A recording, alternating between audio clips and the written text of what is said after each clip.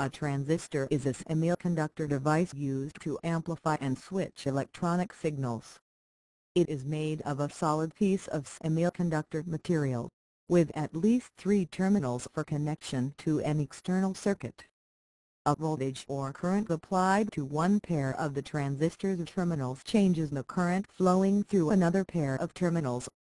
Because the controlled output power can be much more than the controlling input power, the transistor provides amplification of a signal. Today, some transistors are packaged individually, but many more are found embedded in integrated circuits. The transistor is the fundamental building block of modern electronic devices, and is ubiquitous in modern electronic systems. Following its release in the early 1950s, the transistor revolutionized the field of electronics, and paved the way for smaller and cheaper radios, calculators, and computers, among other things.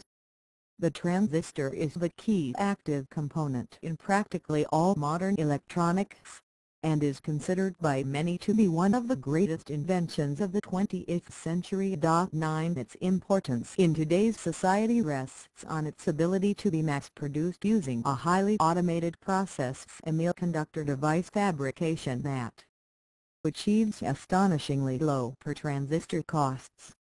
Although several companies each produce over 1 billion individually packaged known as discrete transistors every year, the vast majority of transistors now are produced in integrated circuits, often shortened to IC, microchips or simply chips, along with diodes, resistors, capacitors and other electronic components, to produce complete electronic circuits.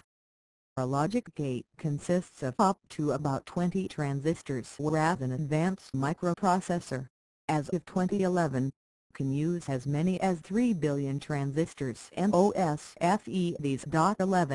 60 million transistors were built this year, 2002, for each man, woman, and child on Earth. 12.